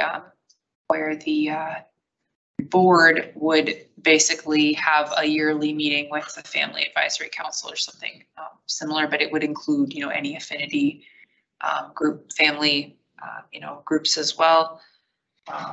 So we have, there's quite a bit on the table. So going back, is there anything that we feel ready to do right now? Are there anything that we want to discuss, or do we want to schedule another work session on it? Do you want us to update the communication plan with some of the text that's proposed? I would really love to know. Are there 2 things that are like in consideration? It seems like there's been a lot of conversation about the key communicators and that we're going to follow up more on that. I'd like to know, just taking the temperature of people's attitudes about school ambassadors. I do. I guess I do that. I guess what I would have to be more intentional about, which I probably should, but I'm not sure it's my role to ask the principal. Can I speak to students as well? But I always ask, if you have teachers or staff that have available time during my visit, if anybody wants to stop in and say, have a brief conversation. But I think I let Superintendent Johnson know all the schools that I'm going to, and the principals themselves have actually been great. All the school, I've made it to all schools except for three elementary schools. And so I do that. Where I wish though is that when you on the school ambassador piece though is like students and or I'm not sure like the principal lets parents know via email. School board member Johnson is visiting actually like Memorial today. If you would like to, that would be so. I'm fine with the school ambassador. I think I could do that. I'm not sure if there's a mandatory number. Twice is not that bad. So I've already do that. So I guess I'm okay with it. So Just a little bit of a pro tip too. I learned more in the month of May sitting with Lakeshore kindergartners at lunch about student climate, I think. But at certain times, whether it's a PTO meeting after school, you get some staff there, you get some families there. It's all about the timing and close to your workplace or where you live, and it's anytime I can get out to a school, it's a fantastic day. But it's very noticeable. We hear that from Mark Goings, the executive committee. It's very noticeable when our and from executive directors and principals too, when school board members are present in schools. It's very noticeable and very much appreciated. So just make sure your reading circle radius is larger than actually size of the school, because first and third graders get a lot closer to you as you're showing them the picture of the book, and you're giving everybody a hug. So the school ambassador one for me, and then the communicators with the clarification on that would be something I could go with. I hate to disappoint, but the ambassadors is the one I have the most questions about. I know you want to make progress, but just having worked with lots of different school board members, my time on the board is not that long, but I have worked with lots of different board members. And so I imagine various scenarios when individuals go out into schools, and I have a lot of questions. So I have some reservations regarding like the feeling of ownership, where like these are my schools and I don't have to care about the other schools as much, or, or the other way around, that these are my schools and I know the things that are going on here. So these are the ones that I focus on. So I have some reservations on this too. I mean, that's certainly like my policy remains. If the principal invites me to an event, either at their school or a community event that they're doing and I can make it, I will go. So I'm not as concerned about I think the workload there that you've proposed once or twice a year is very reasonable. But I do have some like assigning specific members to just specific schools. And I think there's some other from inviting on the other side, right? I think many of our principals will continue to invite all the board members, but it also might be easy to just say, well, it's Erica Zur is our member, I'll just invite her because I know that she'll come. And then others of us might miss out on relationship building or being able to see that or experience those things. So I also have some questions on this. It certainly isn't like, I'd like us as a group and as a future group, whoever those members are, to be in schools more, more consistently, because I also find, one, it's great for me, but also certainly there is that when you're invited, right? So you're not just necessarily, because it always takes some sort of effort away for the principal, for a teacher, for somebody, it diverts time, resource, if nothing else, to caring for that board member. And I would just say that the thing that I would challenge us all to keep in mind here is, I'm pretty sure that every person in this room lives on the south side of Eau Claire for the most part. So we have a very select few schools that our kids have attended, or, or we feel comfortable or we are invited to because we're parents there. And I think what this does is it guarantees that a school board member is going to visit your school, and it doesn't matter where that, where in the district your school is. I mean, how many of us have been to McKinley? And this would guarantee that, twice per year, someone on the board is visiting, is making an attempt and is visiting that school. And so I think that is where it is an equitable way to make sure that we, as board members, have those connections frequently and are available visually and you know, to our families and to our students for whatever various events. And I think that you've got some principals who are great about inviting us to everything and some who are not, and some who invite just you because they know you and some who do not. And what this does is it slices, and I hear that, like it robs us of our experience of like, well, I want to go to everything, you know, and I don't want to be left out. But I think that, you know, it does have the added bonus of making sure that we are there. And that we do hit every school, and that we see schools that perhaps we are not our go-to, right? They're not the ones that we necessarily like, oh, I know that principal, I've been there before, I'm comfortable, I'm gonna. You're talking about 3 schools out of 21. Right? So I mean, like you also may just be assigned to the 3 schools that happen to be closest to you. Absolutely. Shift away from that. Right, absolutely. But I'm just saying that for setting up future boards, you know, who perhaps maybe aren't the same makeup or the same type of, you know, relationships with our schools that this board has, that, you know, board members are expected to go to schools and that it guarantees that we are there. And so, I mean, that is what I see this as the strong foundation under our board's relationship with our schools, not necessarily the ceiling of it. Does that make sense? So, you know, that is how I have viewed this. Now, you know, how individual board members will engage in those schools, you know, sure, I don't know, but we all do it anyway. So, you know, that's a different level of conversation. So I guess that's my understanding of this. So that's my sales pitch for the school ambassadors. That said, we can just leave it there and I can await further instructions with it. I just like institutionalizing a certain level of expectation that is a baseline. That is not the ceiling. That doesn't mean that's the only time you visit a school. I mean, how many schools did we all visit during, you know, the last few weeks of school for recognition and awards and retirements? We went all over the place. We went to 1 million schools. It was great. But, you know, as the newest board member here, who's learning a lot about the process and the role and our structure of governance, I think it would be beneficial for us to have a baseline institutionalized practice of this is part of your role. You know, when you join the board, you learn like these are your responsibilities. And one of them is you go to this number of schools twice a year.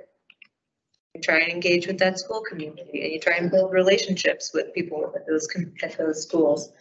And that, I mean, I think that is a community engagement effort that is worthwhile. That it's worthwhile to define it and name it, call it a responsibility.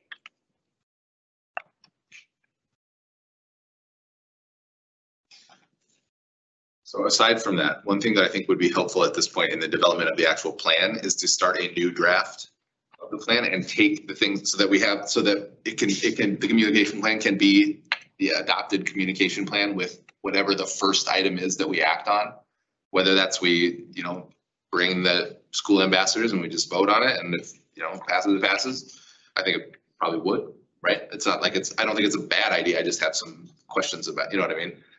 And so that we can have that, and then we can, as we finish, or maybe the first thing we do is we start putting together that key communicators group, and maybe it's not complete like everything we do with that, but it's in there. And then when we get to adding the school ambassadors, that becomes the next thing, and we can revise that. So we have that kind of larger working text that you put together, Commissioner Zerr, and you and I worked on, and then that's now been, but I think a clean draft of what could be potentially coming forward adopted as the board's communication plan with the public would be helpful. And whether, you know, it sounds like of the things that we talked about tonight, both the key communicators group and the ambassadors have at least some forward motion or interest in continuing to develop just as the starting pieces.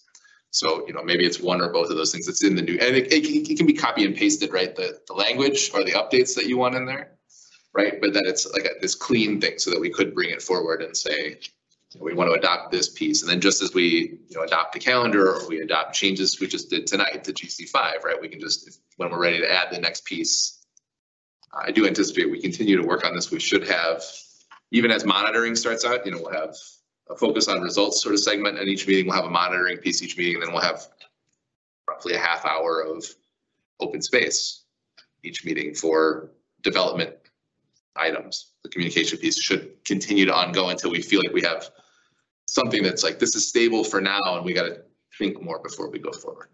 So that's one thing I'd like to request as a next step is, can we just get a clean draft?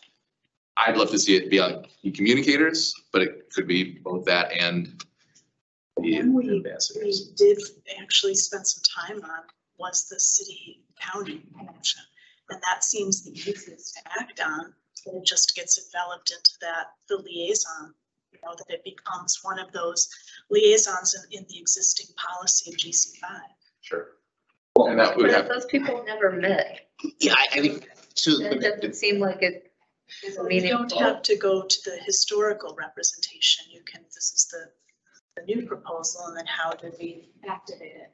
but then the argument goes back, then I would actually use, I think President Ortini's argument though is actually like the workload and then the situational piece that's relevant now because of actually referendum. That's why it's on our level of consciousness. But like moving on, the historical perspective matters because when we were actually developing this governance culture piece, one of the pieces is, do we need to actually add additional liaisons if we really don't have to? And that's really situational, and it's like periodically.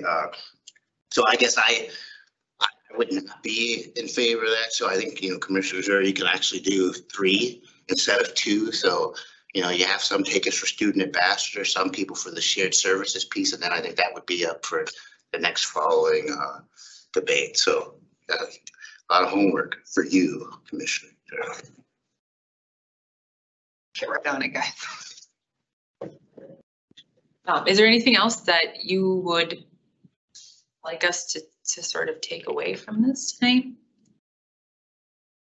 Question for anyone who is involved with that. So in presenting these opportunities to investigate further, were there things that you came across that were like, this is not something we want to do, this is not something that we want to present? Or did you just find what a couple of districts were doing and saying, hey, I think there's a lot of good here? Were there things that you're like, no? Because I'm just curious about. In the process of creating the plan? Yeah. The original draft plan? Yes, there were things that were, I'm like blanking completely on what those lines were that were deleted. Social media. You remember. Well, we deleted social media most recently out of it. The newsletter was deleted out. Believe it or not, actually board members just like meeting with students was deleted out, like as like a student roundtable at one point. Or perhaps that was left out in my edits for fear of it being, mostly operational. There were other components in various communication plans. I mean, some communication plans were solely on the calendar, like on the just items on the calendar, and it was more like committees that the board had that were on other districts' calendars. So there was a whole bunch of different things that kind of went in. I would say that Sun Prairie seemed to be the most coherent governance, like a fit for what our goals would be. So I would say it is the driving factor, but there were certainly activities in their plan that are not in ours, have been taken out by various iterations of board member involvement. Thank you. Commissioner Zur, thank you for all your work. Commissioner Lyons, Dr. Farrar, thank you as well for we clearly have more work to keep hammering out on this, but we all appreciate this effort because we all want to get to that place of higher engagement and be moving forward. I had a couple of members kind of contact me and ask just to have a chance tonight to talk a little bit about, and we budgeted 15 minutes. It looks like we're going to have 11, like just a chance because we just had that in the kind of interim. We had the presentation with Baker Tilly. We had a chance to hear, the Baker Tilly representative's thoughts on, having 2 questions on the fall ballot.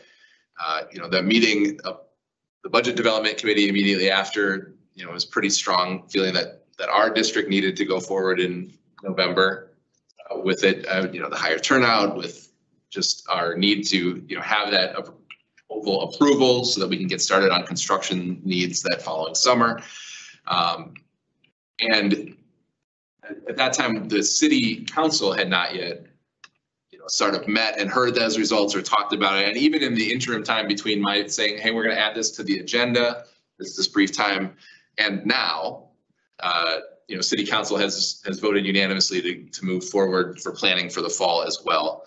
So I just wanted to open the floor. I think, there needs to be, I don't know that it's going to be, specifically direct coordination and strategy, but I think we certainly need to be aware of the city's work and be in contact with city council members or something like that. And I wanted, because this is of course a voting issue for us coming up probably in our August 15th, the question meeting, we needed to talk about it in this format rather than, an email to everybody saying, hey, we might need to talk to city council. So, Commissioner Zur, if you don't mind, you were one of the people that said, I'd like to talk about this, and I'd like to hear some of your thoughts about, we'll need to be working alongside the city for this fall, since it appears that we will have 2 questions on the agenda. And I don't know what that looks like or what that even means. And I just wanted to briefly for us to talk. Yeah. We may have more time. Our next meeting will be a full 2-hour work session. That'll be the only agenda item. There will be nothing else. That's on August 1st. So I'll turn it to you. Then if anybody else wants to jump in, and we'll try to just cap this at 9 anyway. So my concern was really prior to the city's vote. And I think that what my concern was really around was feeling disappointed that they didn't understand that, I think it was very deceiving in the presentation that we would be very successful because it was very successful at a low threshold on our own, at a low dollar threshold and on our own. That was where we were successful. And I don't think that we did a good job of communicating to them that that low number is probably not where we're headed. We're maybe going to need to ask for more. And that, I was concerned that we needed to do some advocacy with the city so that they would understand where we really needed to be so that perhaps we could better coordinate timing on the referendum. And really communicate, why we needed to be on the fall ballot for timing for our capital projects. And, obviously the vote, their decision has now happened. And, my concern is sort of, I guess, I would say it is both moot and enhanced. Like it's like on fire and quiet now, because there's really nothing I believe that we can do from a networking capacity with the city, other than for them to understand that that this is that may perhaps what they were under the impression of, but where we were going to be is perhaps not where we're actually going to land. That's my concern about it. And I did, talk to a couple of city council members about it, and they really didn't know or understand what our needs were. And I felt that I was disappointed in that. And perhaps it was a missed opportunity on our part to communicate with them where we were at. I don't think it came out of that meeting with Baker Tilly well. And so, yeah, that was just my primary concern. And so I don't know. It's going to be an interesting, fall now, I think, with both of us there at the same time. Thank you. I don't know if anybody else wants to jump in. I just wanted to have this time so that, these sorts of thoughts. I was going to ask you all to email the city council, but clearly now we're not. Budget development at 8:30 on Wednesday is open to anyone to listen in. I think what you're bringing up is probably one of the key topics that we're going to talk about on Wednesday. And that is, what is that dollar amount that we're going to ask, and where does that sit in relationship to the survey? Because if we go into this ignoring the results of the survey, we need to do that at our own peril, right? So, I think that's a pretty good topic for Wednesday. Superintendent Johnson and I both got an email from one of our leaders in our staff last Thursday with a letter about the referendum and thoughts. I've just forwarded that to all of you. For it to be forwarded. So that's in your inboxes as well to consider. And I hope that the now referendum committee will make sure they read that. I thought it had some excellent insight and captured kind of the way that I feel about our referendum as well.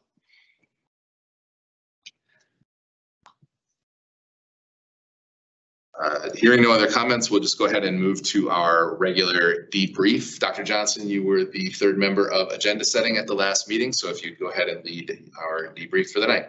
Yeah, so as we come to the debrief part, I will call on each school board commissioner to provide just kind of some feedback on what you think went well, things that we can continue to work on as a board. I'll start at the very end, Commissioner Clements. I appreciated the kind of open conversation that we were able to have today, because most of our meetings throughout the year are pretty regimented by necessity, and we don't get to talk about, and we really haven't gotten to talk about issues such as this, is how we should perform our duties to engage with the community. And the last time that I can recall having a prolonged opportunity that wasn't a workshop was back when we were discussing coherent governance as a concept, as a theoretical construct. So I felt a little bit like we were back there again, talking about how our governance is intended to work and how we can try to make it work best for us. And so I'm glad that we were able to do that, and I'm interested to see where that work takes us. And thanks to the commissioners who spent extra time to do the homework to present that information for us. I appreciated making, I thought, frequent connections back to coherent governance, with a communication channel. So that was a real strength. I appreciated the conversation a lot. I appreciated some individual points. I liked Mayor Clement's point of making a clear distinction between communication by the district and by us. And I think that we continue to work on defining those differences in roles. And I just appreciate the conversation of all of our members, because we all care about communicating with our community. We want to listen, we want to be available, and we're trying to figure out the best way to execute that. So I appreciate everyone's goodwill and attempt to do that. So I think I would just echo sort of what the three of you have already said. I appreciate our opportunity and the willingness to engage in governance intentionally, with a focus on what we've committed,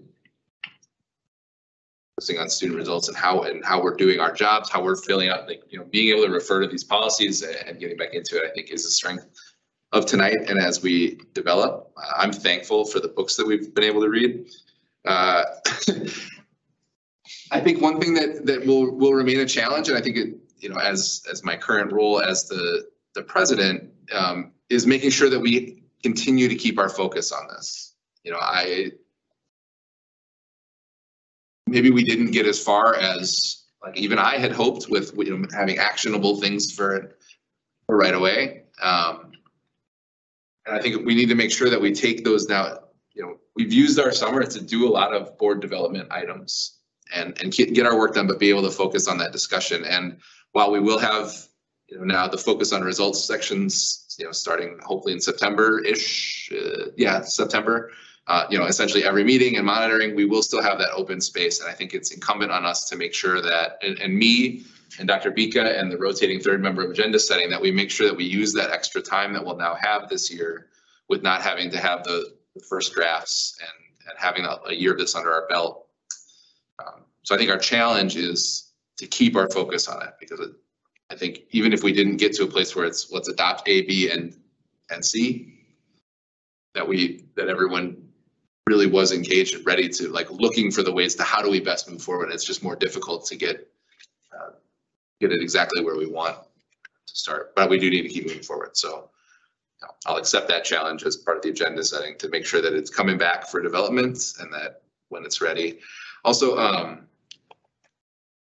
Commissioners, this is a request outside of the, I'm sorry, on the debrief. If you, when you get those that information back from Tom Weber, if you send that on to us right away, because I'm certainly very interested in those questions as a larger, you know, you don't have to comment on it, of course, as you develop, but I would appreciate that. Thank you. Thank you for the work on the communication plan.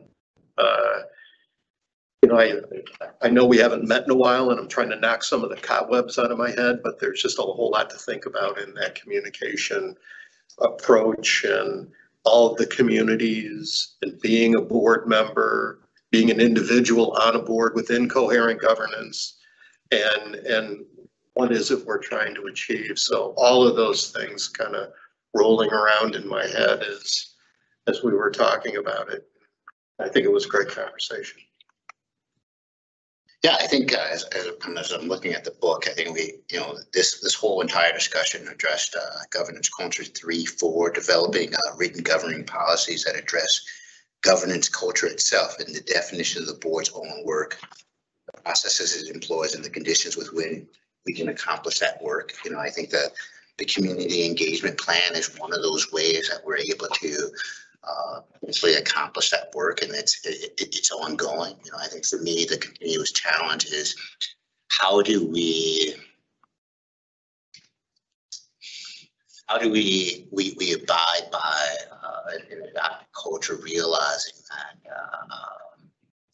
it needs to continuously be readily adaptable for us as we navigate getting to whatever the desired place. But that's kind of, for me, I agree.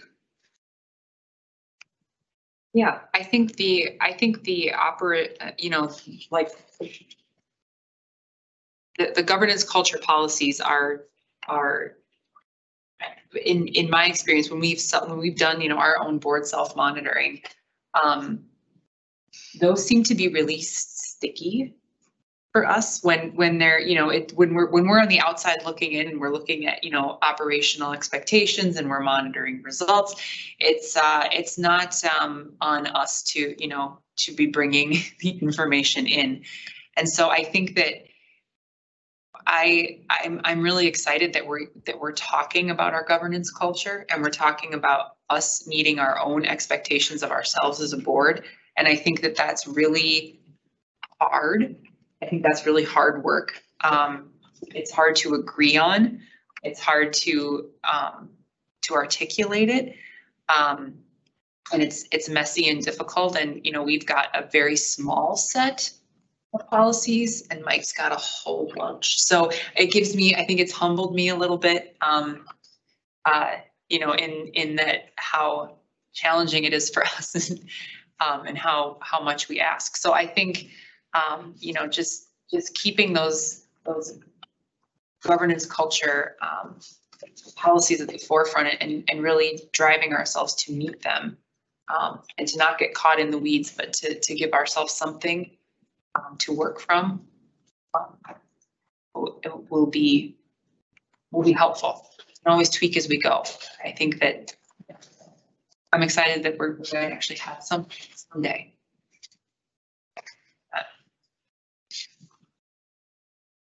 Thank you. At this time, I would hear a motion to adjourn. So moved. Second. All those in favor, please say aye. Aye. We're adjourned.